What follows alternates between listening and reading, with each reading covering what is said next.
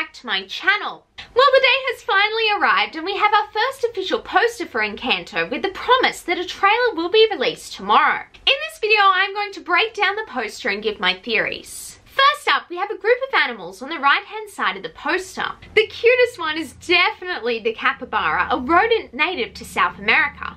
I presume he will be named either Parsley or Chisby, and he definitely has a funny vibe. There is also a toucan who we know belongs to the young boy in the family who is presumably Mirabel's cousin. Additionally, there is a parrot, 2 hummingbirds, and a group of yellow butterflies. Secondly, on the left-hand side of the poster, there are some family photos. Now, these are really hard to see because of the lighting, but I put a filter on it so you can see it better.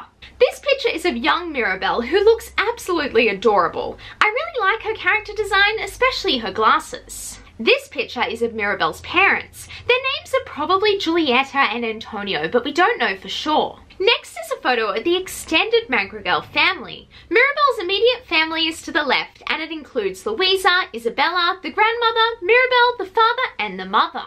Her extended family is on the right, and it includes her aunts, uncles, and cousins, with 5 members in total. This photo is of the grandmother. I think that there is a strong possibility that she passes away during the movie, like Moana's grandmother. This picture is of the young boy who is Mirabel's cousin. It is important to note that this is the character who owns the toucan. This picture, I presume, is of the town that they live in with all the other magical families. And finally, this picture is of the Madrigal home, which we saw during the Disney Investor Day in December last year. Thirdly, in the left-hand corner, there is a candle with a butterfly on it. This candle is also on the door to the house. In Colombia, there is a holiday called the Day of the Little Candles. It is celebrated on December 7th on the eve of the conception of Christ and marks the unofficial start of the Christmas season. I presume that Disney will be putting a magical twist on this holiday. And finally, we have a door with various symbols on it. I believe that these symbols are references to the magic people and animals that live in the house. At the bottom, we have a butterfly, which has a connection to Mirabel as it was featured in her first CG look.